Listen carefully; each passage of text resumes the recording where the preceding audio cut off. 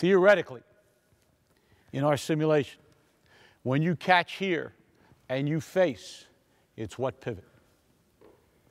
It's a front pivot. If you can't get your shot, what's your counter? Step through. Step through. So now, we're going to come to the ball to catch our pass. Front pivot, can't go, step through, shot.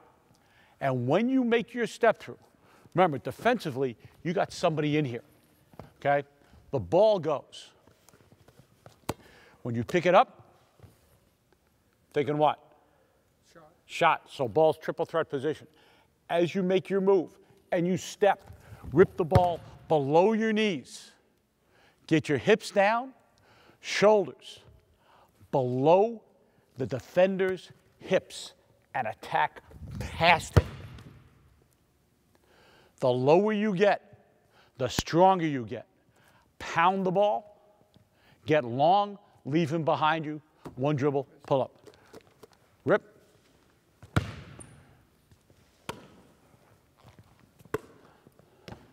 Ready? Let's go.